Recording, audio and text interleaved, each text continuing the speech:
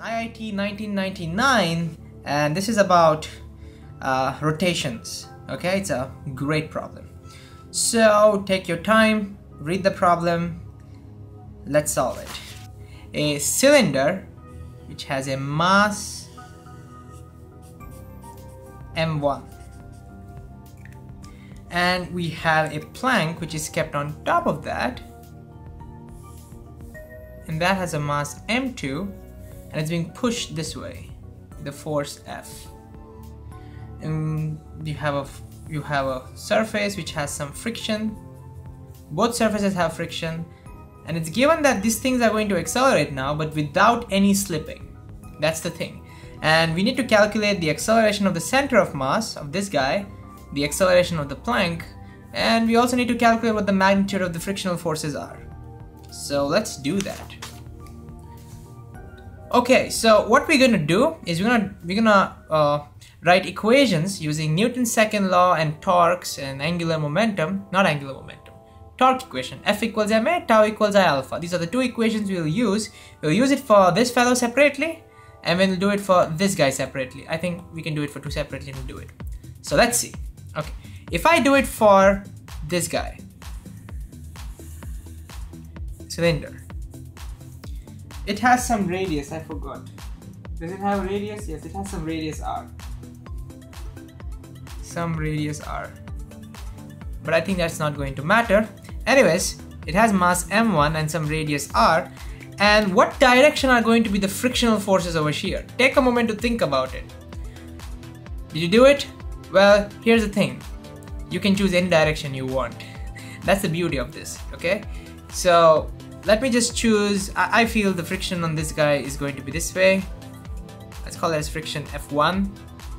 And I feel the friction over here is going to be backwards. I really don't like to think too much because I'm confident in Newton's laws, and I know that if I made a mistake here, I'll get negative signs. So I really don't care about that. And there's going to be a gravitational force acting downwards, and there's going to be a normal force acting upwards, but these guys are not going to produce any torque relative to the center of mass. So I'm fine with just two equations, and in the vertical there are no accelerations. So if I apply Newton's second law to this guy, this fellow, Newton's second law, I will get net force must be equal to mass times acceleration of the center of mass. So ACM. Net force, there are two forces. I'll take right side as positive. So there is F1 minus F2 must be equal to M1 times A of Cm. Therefore, the acceleration of the center of mass must be F1 minus F2 divided by M1. Okay, you must be wondering, why haven't I substituted the values for F1 and F2? Remember that whenever you're dealing with static friction, the static friction need not always be maximum value. It can be any value between 0 and mu s into n. So we don't know what these values are. In fact, we have to figure it out, alright? So that's a classic rookie mistake which many people do. Static friction is self-adjustable, remember that.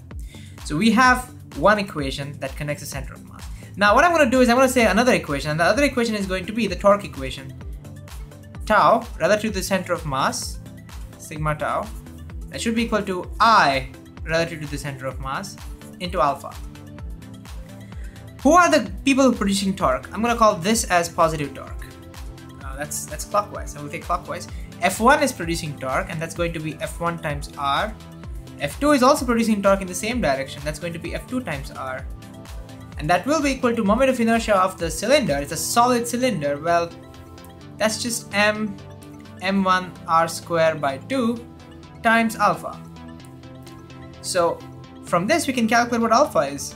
Alpha turns out to be 1r cancels, so you have F1 plus F2 into 2 divided by m1 into r. That's equation number 2 for us. So this is alpha. And since there are no slippings and no slidings or whatever, it should obey one more rule, and the rule is the acceleration of the center of mass must be equal to r times alpha. This is true because, let me not put a box on it, it's not our result, it's a condition, it's a constraint that we have over here. This is because there is no slipping, no slip. Therefore, we can now figure out what's the condition for these guys. F1 minus F2 divided by M1 should be equal to R times 2 into F1 plus F2 divided by M1R. R cancels, M1 cancels, and we now have a condition for frictional forces. They have to be 2 on 2, F1 plus F2. Therefore, F1 minus F2 equals 2 F1 plus 2 F2. And I'll bring this on this side, I'll bring this on that side. So F1 minus 2 F1, that is minus F1. And that's going to be equal to 2F2 plus F2, that is 3F2. Okay, this is an important equation for us. So we have an equation that connects the two frictional forces. We need one more equation, and that we're going to do by solving for this fellow. But anyways, think about it, guys. I'm getting one as the negative of the other, which means either this one is wrong or that one is wrong. So one of the directions are correct, but the other one is wrong. That's what I told you. Okay, now here's the key. The question is, what do you think is going to be the acceleration of the plank? Well, remember, this point over here, let me call that as point A. That point, the point of contact, it's going to keep changing as the plank moves over it. But at any moment of time, the point of contact and the slide must be accelerating together. Therefore, because there is no slipping. So whatever is the acceleration of the point of contact, this point A, should be the acceleration of the plank. So acceleration of the plank, I'm going to write that over here, and then I'm going to move on to the next page. So acceleration of the plank, so I'm just going to call it PL. That should be equal to acceleration of this point A.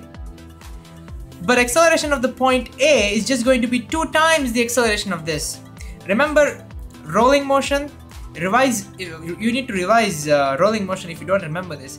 Whenever something is rolling pure roll, no slipping, no sliding, you will always find at the top the velocity is twice that of the velocity of the center of mass. Similarly, the acceleration at that point will be twice that of the acceleration of the center of mass.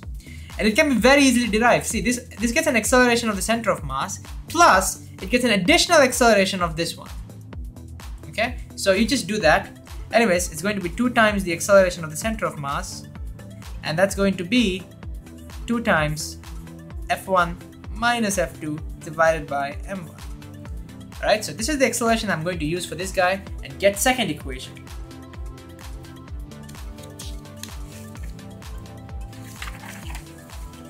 Okay, so now I have so here's the plank, and I'm pushing it this way. It has a mass m2, and I know what the acceleration of the plank is. That is 2 times F1 minus F2 divided by M1. The whole thing divided by M1. Okay, now let's do equations for this guy. How many forces are acting on this? Well, there's one force, F, and there's a frictional force acting on this fellow. Remember, this frictional force, action equals minus reaction, so the plank is pushing it forward with F1, so he pushes the plank backwards with the same F1. So this must be F1. Therefore, if I apply Newton's second law, sigma net force must be equal to mass times acceleration of the plank. Net force is, I'm going to take right side as positive, so F minus F1 must be equal to M2 times 2 into F1 minus F2 divided by M1. Ooh, notice I have a second equation, and I can now eliminate one of the frictional forces from equation number 1. Let me just write down that equation somewhere at the side. Minus F1 equals 3F2. So this was our first equation. Okay, now I don't need this paper. So let me substitute for F1 here. Or should I substitute? Oh, let's substitute for F1. So I'll get F minus plus 3F2 turns out to be equal to M2, 2 here, into F1, which is minus 3F2 minus F2 divided by M1. Now I can solve this. I can solve this for F2. So let's be a little bit careful and do it. So F plus 3. From here onwards is just plain old algebra. I'm going to take that minus sign outside. So plain old algebra divided by m1 into 4 f2. Bring this on this side. Is there space downstairs? No, I'm going to write it over here. So f equals minus 2 m2 by m1 into 4 f2 minus 3 f2. I'm going to put the minus sign on this side. Okay, and there's an 8 m2 by m1 f2 plus 3 f2.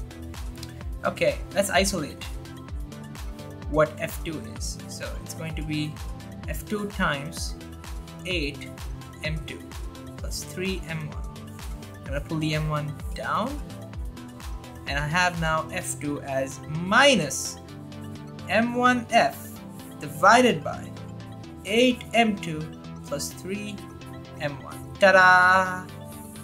That is f2. I found it in terms of what it is given to me. Once I do this, everything is done, because now immediately I can calculate what f1 is. And f1 is going to be just 3 times this value with a negative sign. So can I write it over here? I think I can. Let me do that. So f1 is going to be 3 times, just 3 times this value, and we'll lose the negative sign. So it's going to be 3 times m1f divided by 8 m2 plus 3 m1. Okay, so our f1 was correct.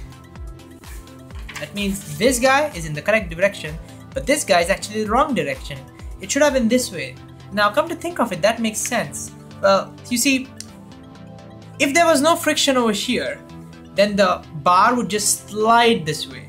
To avoid the bar from sliding this way, this fellow is going to ask this bar to, not slide. So he's going to try and make sure it doesn't slide. So it makes sure that the frictional force on the plank will be this way.